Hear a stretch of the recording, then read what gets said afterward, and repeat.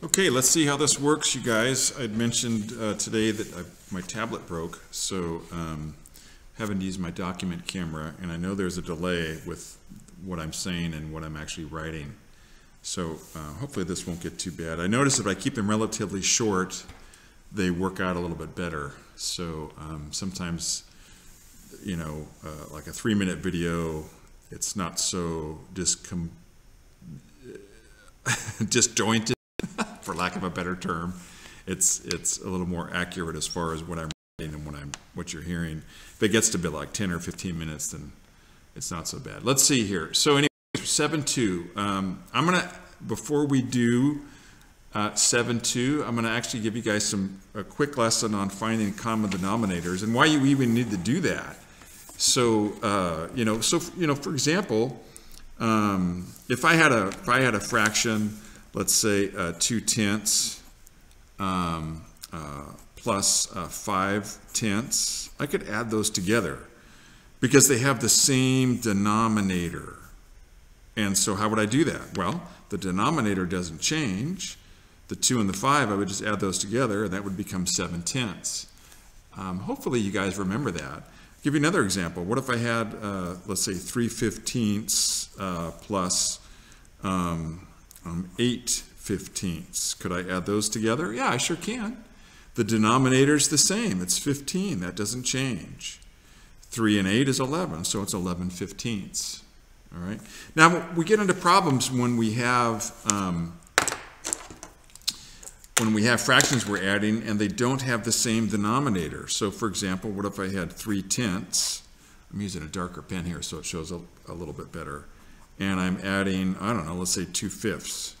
And I'm adding those together. Can I do that? No, I can't. The denominator's not the same. They need to be the same. And so, I mean, sort of the old-fashioned way and the way you might end up doing a lot of these, I just kind of line them up vertically. Okay. And I need to come up with a number, a denominator, that they both go into. Well, if you look at 5 and 10, and you're trying to think, well, what number could both of them go into? Well, 10 would go into itself, so we can use 10. Does 5 go into 10? It certainly does. So 10 goes into 10 once, and 1 times 3 is 3. 5 goes into 10. 5 goes into 10 twice, and 2 times 2 is 4. Now we have the same denominators. They're both 10s. So what do? We just add the numerator. So 3 and 4 is 7. So the answer is 7/10. If I wrote it like this, like 3/10, and then plus, what did we convert it to? 4/10. And the denominator stays the same. 3 and 4 is 7, 7/10, and you can see that they're the same thing. So that's what they're asking you to do in this section, finding common denominators. And they show you a couple different ways, and I'll go ahead and go over those examples tomorrow in that lesson. But this one, I just want you to practice finding common denominators and equivalent fractions. They also talk about equivalent fractions. Well, what are equivalent fractions? Well, I talked about that briefly today in today's lesson. So if I wanted to know an equivalent fraction of 1/2, I could say 2/4. Notice I just doubled each one. 1 doubled is 2. 2 doubled is 4. Another equivalent fraction, how about 5/10? Okay. 5 goes into 10, how many times? Twice. 2 goes into 4, how many times? Twice. 1 goes into 2, how many times?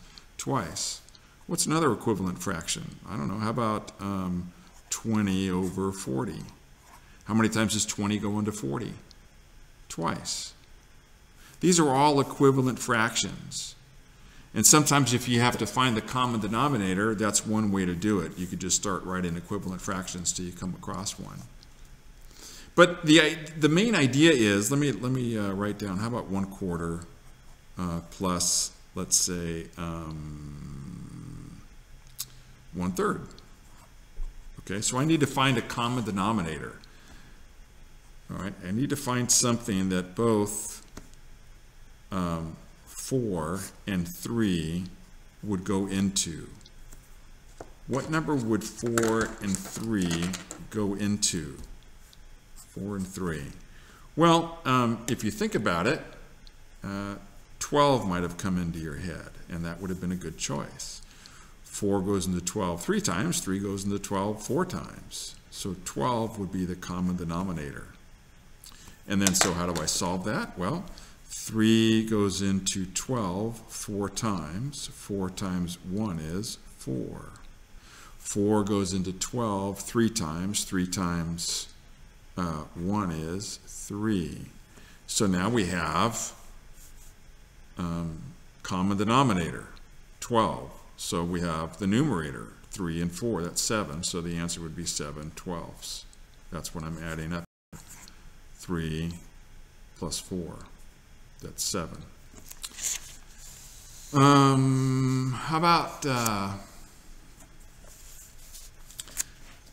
about something like 1/3 plus 5/15.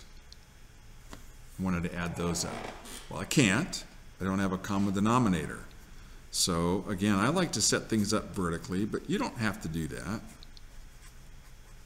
What's a common denominator? What number would 3 and 15 go into? Well, it's kind of convenient because 15 will go into itself. And if you know your times tables, you know that 3 also goes into 15. How many times?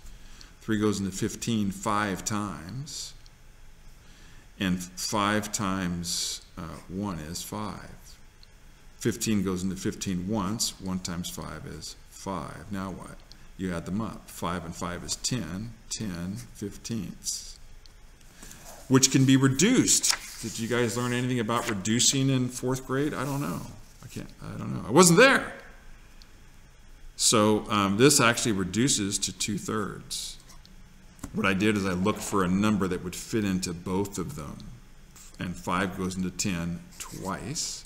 5 goes into 15 3 times, so it's 2/3. So finding a common denominator.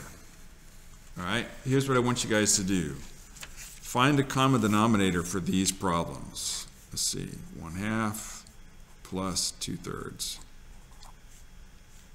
Okay. Number 2, find a common denominator for 2/3 plus, I don't know, how about 5/6? Number 3, how about 6/7 plus 10/21? What's a common denominator there that you could use? How about number 4? Now, again, if you know your times tables, it makes this whole process so much easier. How about 3/12 plus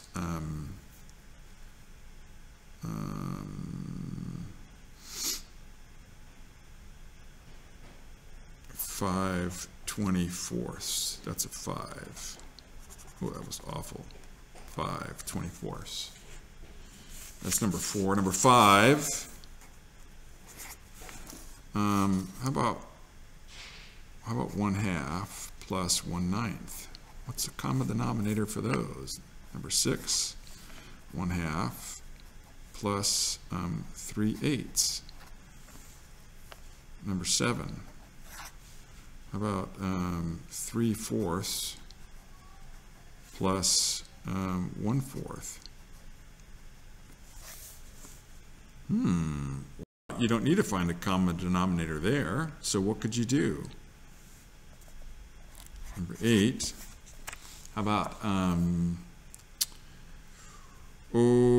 5/6 plus how about 1/5? All right. So you don't have to add these. I just want you to tell me what the common denominator is for each one. All right. I'm looking at 7-2, seeing if there's, and I know that's what you got to do in 4 through 11 down here. So yeah, pretty simple lesson. Go ahead and just find the common denominator for 1 through 8 there, and then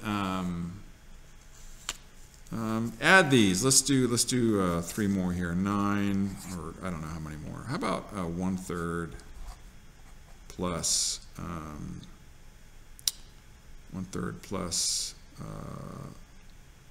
5/6. Again, that's a 5. Okay. Actually solve that one. Solve.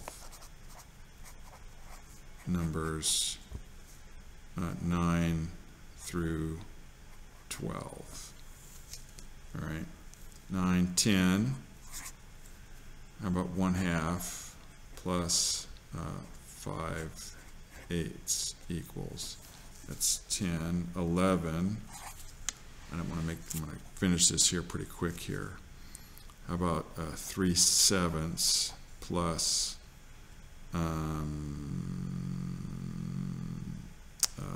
6/21. And then finally, number 12, the last one. How about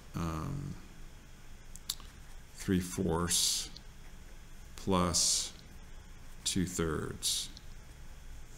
Okay. All right. There it is. Numbers 1 through 12.